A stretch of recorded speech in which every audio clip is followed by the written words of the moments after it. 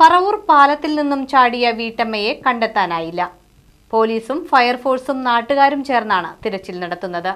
പുഴയിലെ ഒഴുക്കാണ് തിരച്ചിലിന് പ്രതിസന്ധിയാകുന്നത്. പറവൂർ പാലത്തിൽ നിന്നും ബുധനാഴ്ച വൈകിട്ട് വീട്ടമ്മ പുഴയിലേക്ക് ചാടി. 50 വയസ്സ് പ്രായം വരുന്ന കറുത്തുമെലിഞ്ഞ സ്ത്രീയാണ് ചാടിയതെന്ന് ദൃക്സാക്ഷികൾ പറയുന്നു.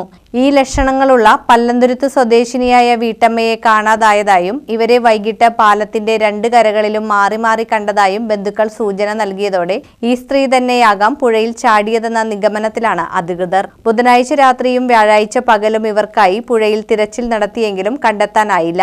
ഇതിനിടയിൽ ഉച്ചയോടെ പുഴയിൽ ഒരു സ്ത്രീയുടെ ജഡം കണ്ടതായി ചെറായി സ്വദേശിയായ യുവാവ് അറിയിച്ചതിനെ തുടർന്ന് ആ ഭാഗത്തും തിരച്ചിൽ നടത്തിയെങ്കിലും സൂചനകളൊന്നും തന്നെ ലഭിച്ചില്ല.